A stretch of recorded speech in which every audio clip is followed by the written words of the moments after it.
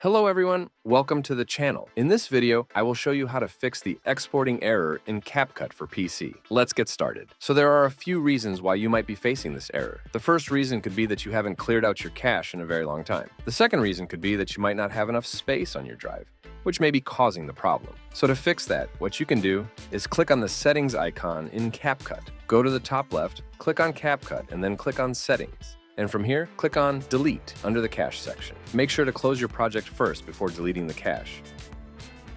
Once you delete the cache, you should no longer encounter errors in CapCut PC, and you will be able to export videos easily using CapCut. Now, of course, the second solution is to delete unnecessary files. Clean up junk and temporary files from your computer. Simply delete all the extra files you might have, and that should fix your problem. Most of the time, the issue occurs due to low storage space, so make sure you have enough space to save the file and run the software. That's how you can fix CapCut being stuck on exporting. Thank you so much for watching. Be sure to smash that like button and subscribe to the channel. Until next time, goodbye.